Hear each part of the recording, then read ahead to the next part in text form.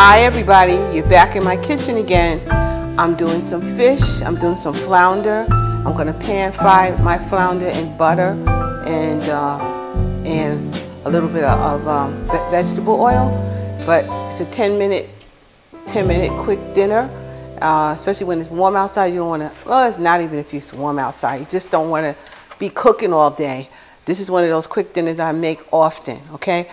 Thank you everyone for subscribing and being with me and hanging on, and keep on subscribing, keep on thumbs up, keep on commenting, keep on asking me whatever questions you like. I appreciate you guys hanging out with me. Okay, I'm gonna get into this. Okay, I have right now on the stove, I have just enough oil in my pan to cover the bottom. It's not a lot.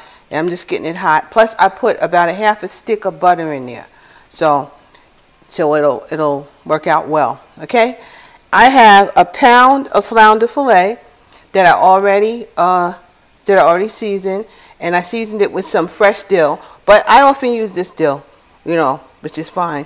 I use some lemon pepper, no salt. I use a little bit of Old Bay on each side, just a little bit, because Old Bay is salty, and a little onion powder. And for my seasonings, I use this, one of them is just like a bread crumb, and one of them is kind of crispy. So I mix them together, and I have them right here. That's what I bread it with. And I have 2 eggs in my bowl. So watch what I'm doing. By the time I'm here, that should be nice and hot. Okay, so take the flounder, then we just coat it in the egg mixture, and then we coat it in the flour. I know people use different hands with this, but I don't.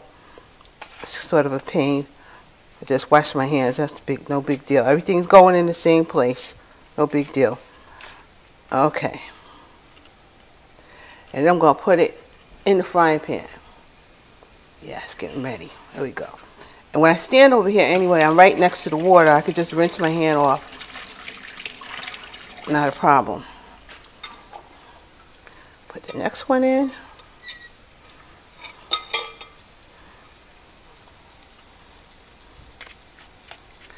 And I'll bring you back when I got everything in the pan.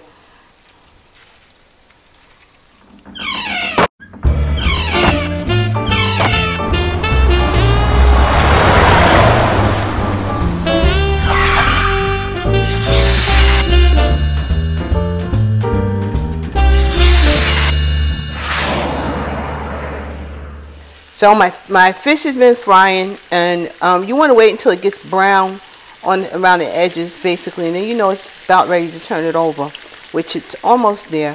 I got this recipe. First time I did it, I probably was about 14, and my sister showed me how to pan fry some flounder, and she used the egg, and she used just regular all-purpose flour, and it really was good back then.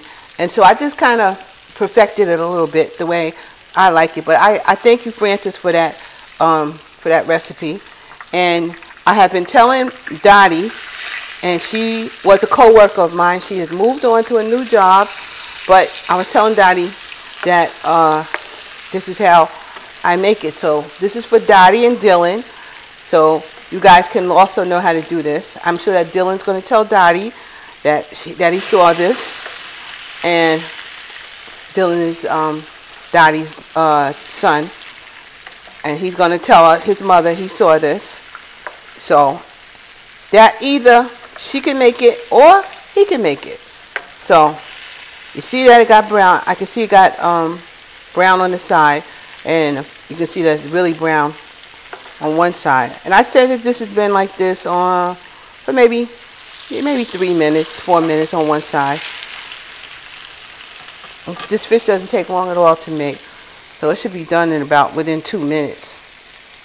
In fact, I'll put my timer on for 2 minutes, and I say it should be done, and I can put the rest in.